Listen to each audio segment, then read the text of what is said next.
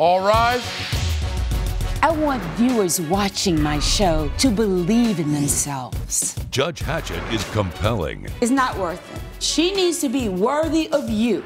Compassionate. I don't want you to give up on your dreams. I don't. And I want to figure out how we get this straight. She's powerful. Absolutely not. How dare you do that? And she's on the bench. Both of you all that did wrong, we will stand adjourned. You're watching The Verdict with Judge Hatchett. Jesse Grisham is suing Chris Grisham in the amount of $7,200. Ms. Grisham claims her father promised to pay her rent when she moved to a new city and says he cut her off when she declared her love for a woman. You're suing your father for $7,200. That is correct. Why? Well, when I moved out to Los Angeles to discover who I was as a person and further my career in marketing, he expressed interest in helping support me reach my dreams and my goals, and he agreed to pay for a year's worth of rent at my apartment. Once moving to Los Angeles, I was able to further pursue political passions that I have in political activism for movements like reproductive rights and the LGBTQ rights. And I came out as a lesbian myself and met my girlfriend, Sierra, and I started posting on Instagram. So stop right there. So let me turn to you. This is your daughter. What was the agreement when she moved to Los Angeles? What did you agree to do for her? I wanted her to go out. I wanted her to grow. So I said, if you go out and you give your effort and you find a passion and you chase the passion, I will help you. What I didn't expect was the usage of that passion to pull the rug out from under me. When you mean pull the rug out from under you, what does that mean? Her mother passed away at a young age, and it was a difficult thing for both of us to deal with. And due to that, she became pretty quiet, and I jumped into my work. As I jumped into work, we had grown apart, and I wanted her to know that I was still there, that I was still willing to support her. And I offered, if LA is where you've landed, then I will assist you in finding a safe place, finding a safe apartment, making sure the neighborhood is okay, and then I will help you pay the rent. And that's what I did. All right. And so, where were you living before you moved to Los Angeles? Texas. We lived in a small town in rural Texas. It was a very conservative, religion-based area where it would have been very, very difficult to be gay, which is something that I saw with my uncle, who is an outwardly gay man in that area. So I made the decision to leave. And why has this caused a rift with you and your father, and why are you in my courtroom today? We're here because I made a post on my Instagram that brought to light the actions and philosophies and morals of a political candidate from my hometown who happened to be my father's best friend, and how he was blatantly and openly anti-LGBTQ, anti-women's rights. He was extremely racist and xenophobic. He wasn't racist. He's a good man, and you know Walt, and you've known him your whole life, and he's not racist, and you know it. I know that Walt's politics contradict the way that Walt lives his life.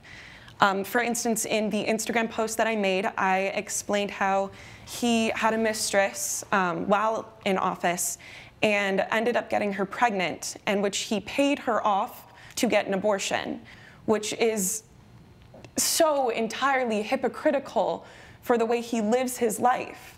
And knowing that this man was going to have power over legislation in my hometown just didn't sit right for me. My father has always... This man who's grown from his past indiscretions, this man who's made mistakes that you're now not allowing him to grow from again, that man You were barely a child, and Walt made mistakes. Everybody makes mistakes, and what you did was remove his ability to grow from those mistakes. What I did was bring light to a factual situation. If you've seen the post, it is completely objective. It is just fact.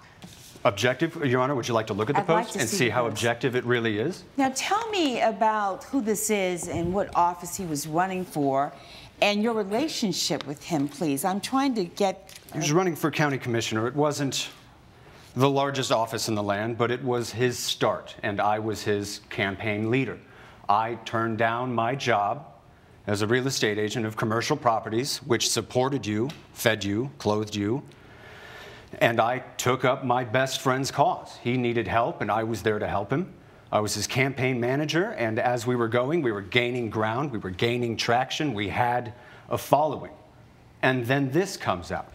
Coming up on The Verdict with Judge Hatchett. Is this about her coming out, being gay, or are you really mad because you feel that she derailed your good friend's campaign with that social media post? I mean, let's be honest about this, because we can't fix it unless we clearly understand it. It can't be fixed.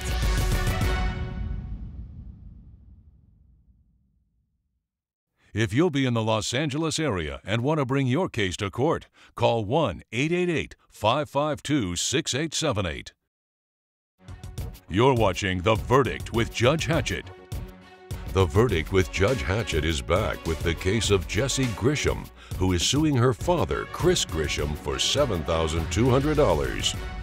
When you made a decision to do this post, talk to me about your thought process. What were you thinking?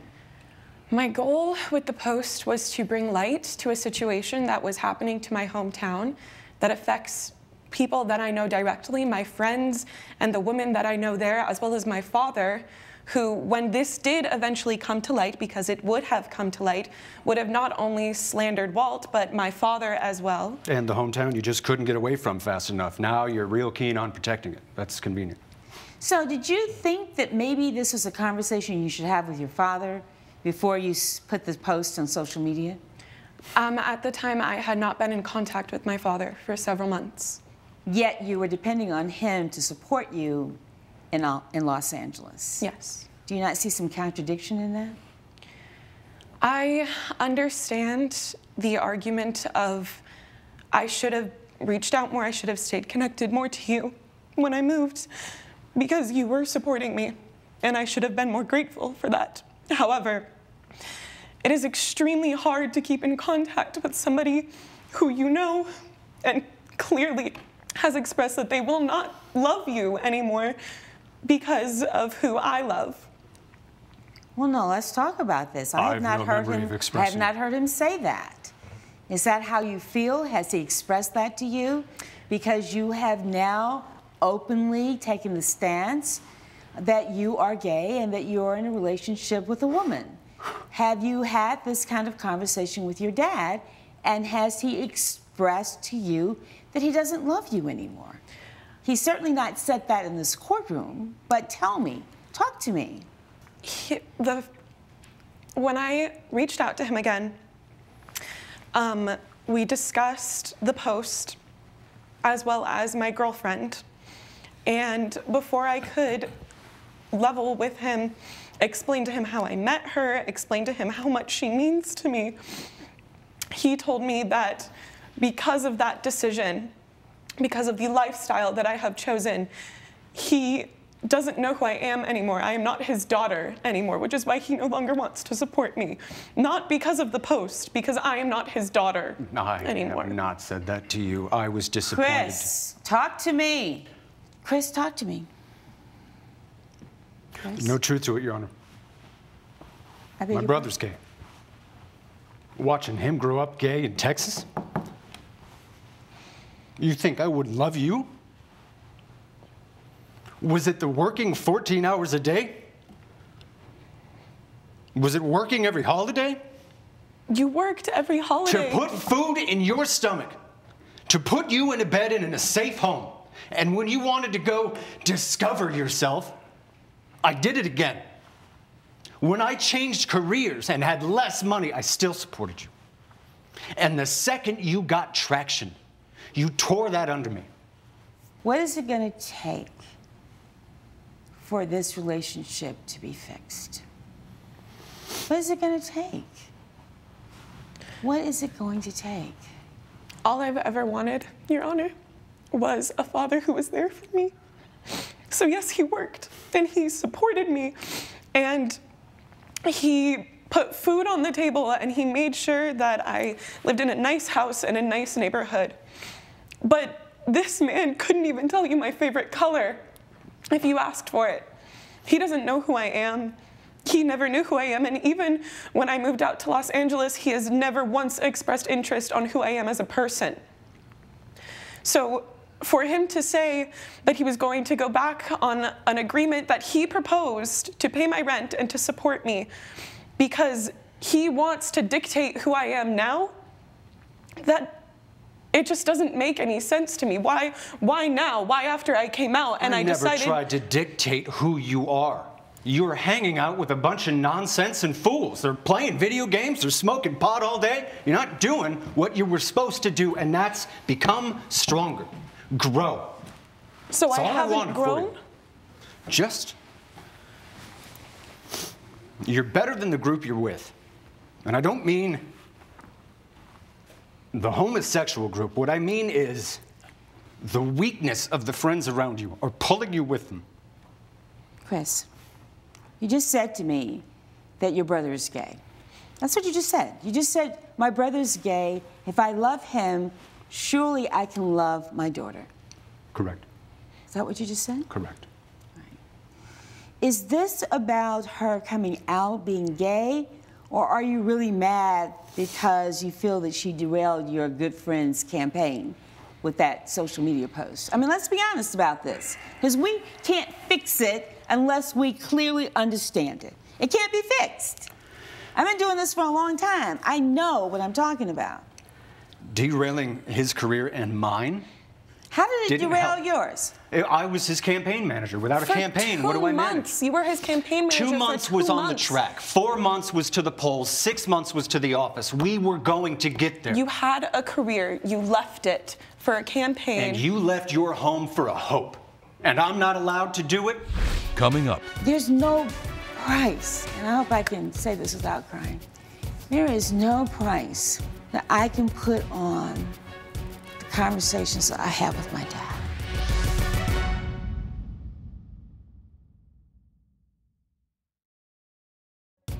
You're watching The Verdict with Judge Hatchett. The Verdict with Judge Hatchett is back with the case of Jessie Grisham, who is suing her father, Chris Grisham, for $7,200. I don't believe your father is disowning you because you're gay. I think he believes that you derailed Walt's campaign and you hurt him in the process of it. I think that his reaction of not paying anymore was out of anger. And so I need to understand what each of you is prepared to do right now to try to think about how we move past this, right? Because this is bigger than money. There's no price, and I hope I can say this without crying. There is no price that I can put on the conversations that I have with my dad. I literally used to leave court, Harvey, on days when things were just closing in and really hard. I would call my dad. I said, Dad, I'm coming for lunch. He says, I can throw something together. But it wasn't even about the food. It was just being able to sit at that kitchen table and talk to my dad about anything. And as God would have it, I literally, and I've never said this publicly, I literally spent the last weekend that he was alive, just out of, it was a holiday weekend, my kids and I were over there, and I spent the night. And we sat at that kitchen table talking until about 2 o'clock that morning.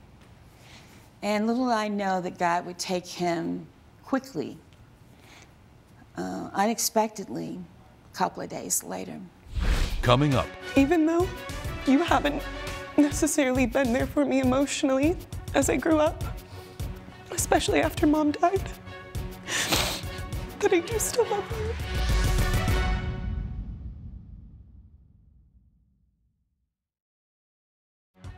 You're watching The Verdict with Judge Hatchett. The Verdict with Judge Hatchett is back with the case of Jessie Grisham, who is suing her father, Chris Grisham, for $7,200. I'm not gonna enter judgment, Jessie, against your father right now for the $7,200. I'm not, and let me tell you why. Because it is more important to me that you all take this time to sit down and figure this out. I think you all need to get into counseling. I think there needs to be some real healing.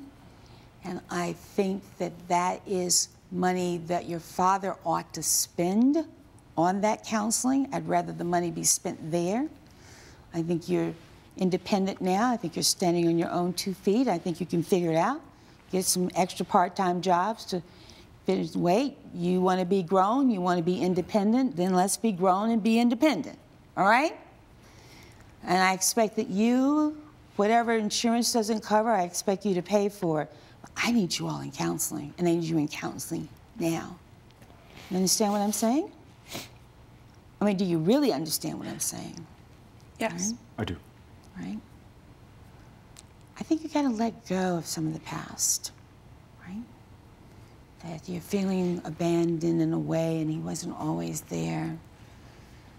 And as angry as you are about the situation with Walt, she's your daughter. All right, so I am denying the claim for $7,200. I expect you to pay for this therapy. I expect for you to find jobs to figure out how you're going to pay your rent. Judge Hatchett's verdict when we return.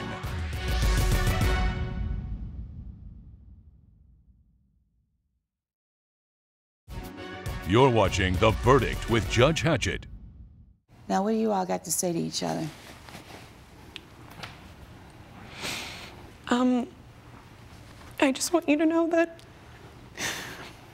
even though you haven't necessarily been there for me emotionally as I grew up, especially after Mom died, that I do still love you. That's what you're thinking. I raised you to fight. First person you fight, your old man. I could reach out more. I would have always picked up the phone. But I also could have dialed it. Ah, yeah. Yes, yes, yes. Good point. All right. There's a lot of work to be done, and I think that the use of a professional to help facilitate these conversations is going to be very important. For the reasons that I have stated, I am denying the claim. We're clear about the plan. And I wish you both, honestly, I wish you both the very, very best. We'll stand adjourned. Judge Hatchett has ruled in favor of the defendant. The plaintiff's claim has been denied. I'm sorry I was so distant. Me too. I thought providing for you was love, and I was wrong. We'll get better.